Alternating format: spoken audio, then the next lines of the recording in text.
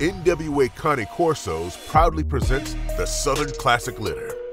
The breeding between Scandafio's Rambo and NWA's Nyla is confirmed, and pups will be here within 30 days.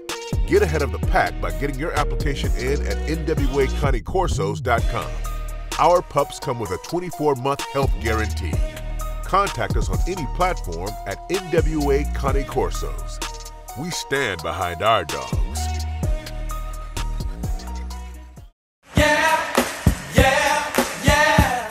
Star in boxing, David Morell Jr. Super middleweight champion of the world, introducing El Bandera Roja, David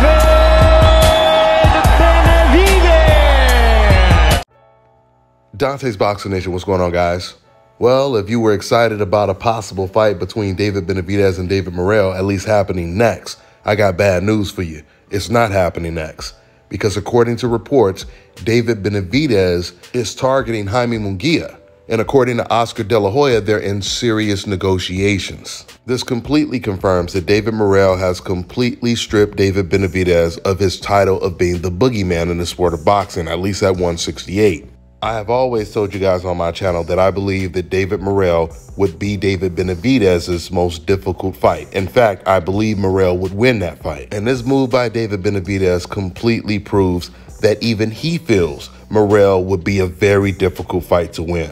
David Benavidez versus Jaime Munguia is not the worst fight to be made. Financially and business-wise, obviously it makes sense because it's a safe fight and it's a complete fan-friendly fight. However, David Benavidez's father, he came out months before his last fight, before his fight with Caleb Plant, and he said that they had already signed a contract. They had already signed a contract to fight David Morell, Charlo, and Demetrius Andrade. And now, according to Oscar De La Hoya, they're in negotiations to fight Jaime Munguia. That doesn't really add up. Jaime Munguia, who just took another small step up in competition that was long overdue, fighting against Sergey Derenyamchenko, which was life and death for him. He managed to survive the fight and get a W, and now he's in serious talks to fight against David Benavidez next. You know, in David Morell's last fight, he actually called out David Benavidez, who was there ringside, and surprisingly, David Benavidez completely ignored the call out and didn't even respond to him.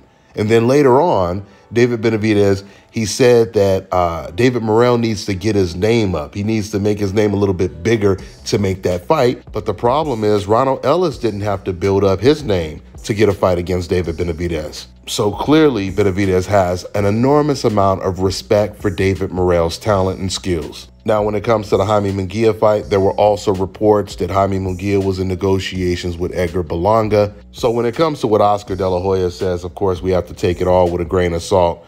We'll see how serious it is. We'll see if David is really going to go through with this and fight against Jaime Munguia. I think it's only going to be a matter of time before they do end up putting David Benavidez in the ring with David Morell. And when I say they, I mean PBC.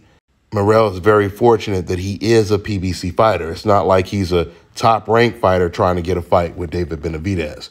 That means it's more easier to make the fight happen. But once again, David Benavidez, he knows that that's a very, very tough fight to win. I think he was really impressed with David Benavidez or David Morell's last performance, and he thinks he should take some easier fights before he gets in the ring and possibly loses to Morell. Right now, David Morell is the regular WBA champion, and David Benavidez is supposed to be Canelo Alvarez's mandatory, even though the WBC president just came out and said that David Benavidez won't officially be the mandatory until March of next year, which means they're allowing Canelo Alvarez to fight at least 2 more opponents before he's forced to fight David Benavidez or be stripped. Which is the reason why David Benavidez versus Morell, that fight makes all the sense in the world. And the winner of that fight will truly be the king at 168.